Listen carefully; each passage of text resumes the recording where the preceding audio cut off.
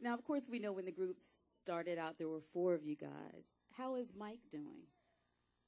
Everybody always asks about Mike. How's Mike?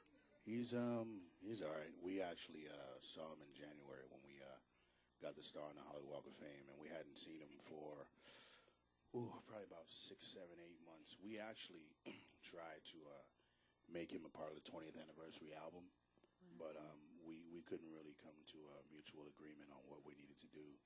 And to kind of, to keep it, come to a mutual agreement to keep it, what he needed to do.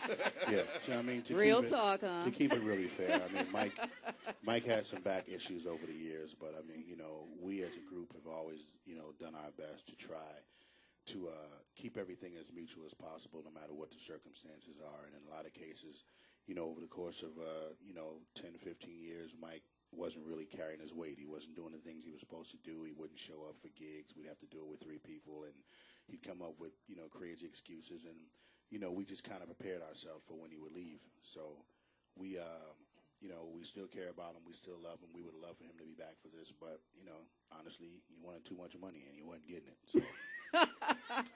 All righty, then. You heard it here first.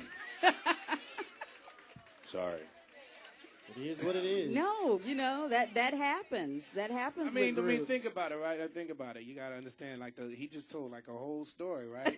The deal is, you got to understand that, while things haven't always been on the level for Boyz II Men, we did we did a drop, we did a couple of tumbles, a couple of falls, bumped into some walls, but while those things were going on, we were maintaining. You know what I mean? Mm-hmm. We were trying to maintain the brand, and one of the powers that be, the partners of the group, he was definitely not doing that. The tough part is that we've been doing this for 20 years, and you guys, like we said, what you've seen of us. But Mike's literally been gone for almost 10 years. So he was only around for when things were great. When things weren't going well, he just disappeared.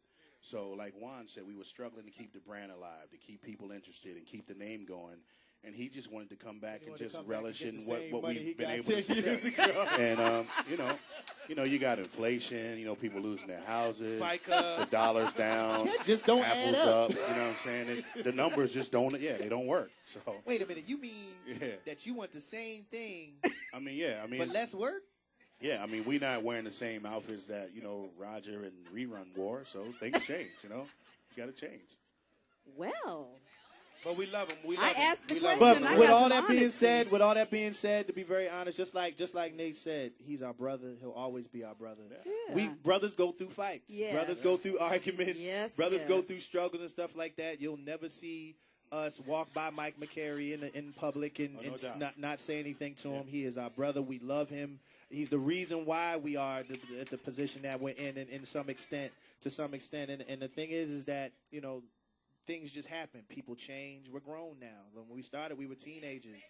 Now, we're girlfriend over there say, "Yes, baby, you are grown." All right. So watch out there now.